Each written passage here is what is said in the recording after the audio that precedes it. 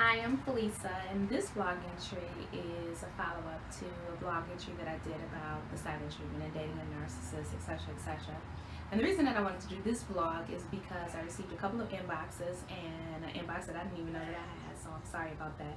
But at any rate, one in particular email raised a couple of questions that I wanted to just bring about some clarity and perhaps give a different perspective about that. So here we go.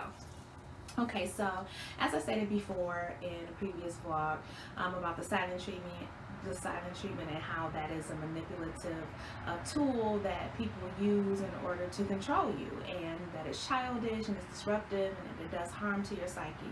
But beyond that, one of the perks and benefits that the narcissist receives from that, or the person that uses that receives from that, is a stroke of their ego, because you're constantly trying to reach out to them, constantly trying to communicate with them, constantly trying to see what's going on, what's wrong, what did I do, and you're taking all of the blame for their behavior. But furthermore, you keep chasing them, and that's what they like. They like for you to be desperate. They like for you to beg. They like for you to sit and wonder what happened when you didn't do anything, and you're trying to fix a problem that you didn't create. So my first suggestion is stop chasing them. And I know that that's difficult, and I personally have experienced that. I hate to be ignored. That is one thing that drives me completely insane. And I think that if you speak to most women, or just most people, nobody likes to be ignored. Nobody likes to feel like they're being taken for granted. Nobody likes to know that they send a text message, just an innocuous text message, and it's just being completely overlooked, and you just did not find the time in the 24 hours that you're given in a day to even answer me. It makes you feel like nothing, and it destroys your self-esteem. So you send more text messages or more emails or what have you. But the narcissist enjoys that. The person who needs their ego to be fed, they enjoy that. They get off on that. And then if they have established another relationship with someone, or maybe if they haven't, just the idea that you're still somehow waiting for them, that you're still somehow on pause, on hold, that feeds into their sense of power and entitlement and control. Because even if things don't work out, or they can't find someone in 6 months, 8 months, a year, they can come back to you and you'll still be there for them. That is something that, you've got to really get a handle on, because you're feeding the machine when that happens. Furthermore, it does not make you feel good. You continuously wonder why they treat you that way. And the short answer to that is because you let them. You allow them to treat you that way. You allow them to have access into your life and disrupt it in a way that is not healthy or wholesome for you. There's nothing good that's going to come from that. That's why I always recommend that you cut off communication, and even if it's briefly. I had to do that for a period of probably about 4 or 5 months, just no contact, because it wasn't healthy. There were some things that he was saying that gave me hope, and even after all of this time, just made me feel like, oh, maybe he's coming around, maybe he's coming to senses. I know the boy lost his mind, so maybe he found it again. That's not the case. Whatever was happening with him is still happening with him. But for whatever reason, he just enjoys being able to string me along. And unless I get a handle on that, and unless I really say, yeah, no, I'm worth more than that, he's going to continue to do that. So now, is it his fault or is it my fault? Is it the person that's doing that to you, or is it your fault that you continuously allow them to have access into your life? You allow them to continuously create chaos and difficulty and psychological torment for you. Stop giving them access into your life. Stop giving them a reason to destroy you. That's number one. Number two, I think that for someone who believes and feels and acts in such a way, relationships are clearly the last thing on their mind. Stop trying to create a project. Stop trying to save everyone. There was a song years ago, Captain Save 'Em, and I won't say what the rest of it is, but those of y'all who know what it is, y'all know what it is. But you can't save everybody. You're not anyone's savior. You didn't die on a cross for anyone. You didn't lay down and die for anyone, and you shouldn't. There's no redemptive value in your blood. There's no redemptive value in the sacrifices that you make. A sacrifice of yourself in order to save this person. And what are you saving them from? What is it that you can do differently to keep them from destroying themselves? They're not destroying themselves. They're destroying you by virtue of the fact that they can't seem to get themselves together, and they cannot commit. They're not going to be able to commit because they're not relationship minded.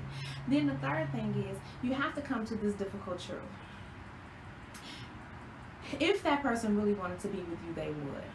If that person really wanted to marry you, or create a lasting life with you, they would. There is no barrier that would keep them from that. And even if there were, they would not play games with your heart that way. The fact that they continue to play games with your heart, the fact that they continue to run hot and cold, yes or no, and continue to string you along is because they do not want a relationship with you. And that is probably the hardest and the most bitter pill to swallow, but it's the truth. You've got to accept that. They are not doing it because they're afraid of relationship. They're not doing it because they're afraid of commitment and whatever other foolish things that we tell ourselves, especially women. We tell ourselves that if we could just do this, do that, if we could just be better, if we could just go longer, if we just cook, if we could just...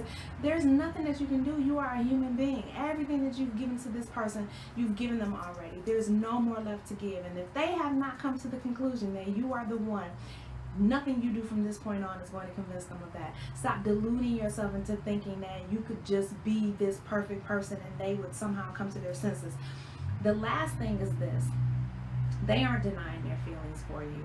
And even if they are, that's a child's game. Do you really want to be with someone that you got to convince them that they even like you? That you have to convince them that you're even the one for them, excuse me. That doesn't seem like that's a good thing to have to do. I don't want to be with someone that I have to convince them. I have to be on a politicking mission to help them understand that I'm great, that I'm fabulous, that I add value to their lives. If they don't already know that, what is it that I'm going to do that's going to convince them otherwise?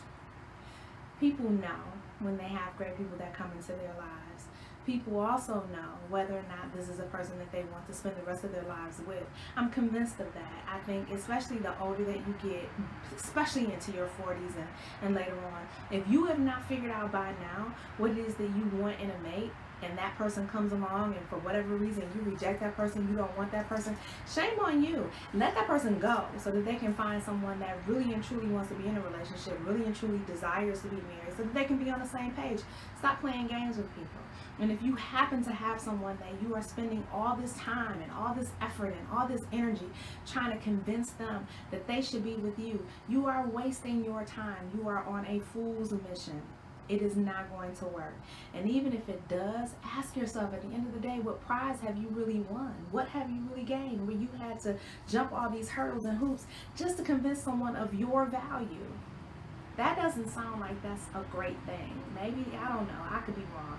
But I just wanted to come and say that because I know what it feels like to continuously chase someone and, you know, ask them, you know, what's wrong, what's going on. Put yourself in a situation where they continue to feed you bits of hope and bits of, you know, just stringing you along. Oh, you know, I care about you, and no. Sometimes that's not enough. And you have to understand that it's not enough. But if you continue to accept that, then that's all that you'll ever get. And you'll never find anyone who will love you wholly and comprehensively the way that you deserve to be loved. I don't know, just my 2 cents, but I did want to say that. I'm Felisa. If you have any comments, please leave them below. Don't forget to subscribe, and I will catch y'all later on. Bye.